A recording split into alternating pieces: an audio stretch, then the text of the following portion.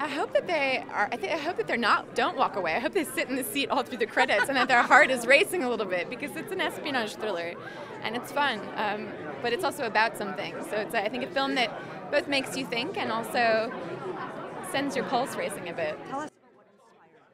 It was really intense, but the thing that was the most fascinating about living that way to me was how close everybody got, how connected. You know, you sort of put your phone down, get away from your email, and start talking to people again, and really living in small communities and doing stuff together.